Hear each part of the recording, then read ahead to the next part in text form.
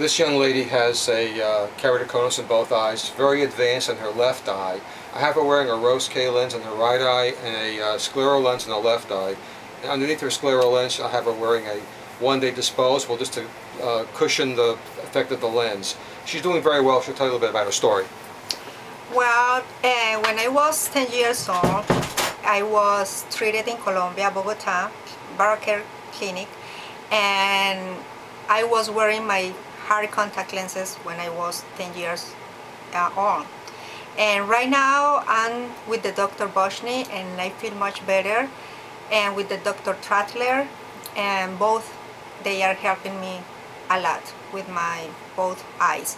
The left eye is the most complicated eye. I have like a how do you say, Scleral?